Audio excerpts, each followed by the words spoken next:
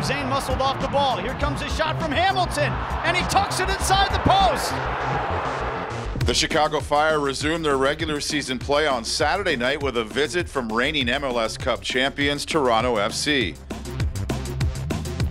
Since these teams split a 2-2 draw back in late April, head coach Greg Vanney's men have remained near the bottom of the Eastern Conference standings at the season's midway point.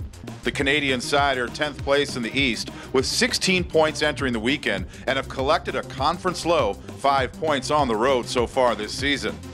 The Toronto offense has been sparked by 26-year-old Canadian international Jonathan Osorio.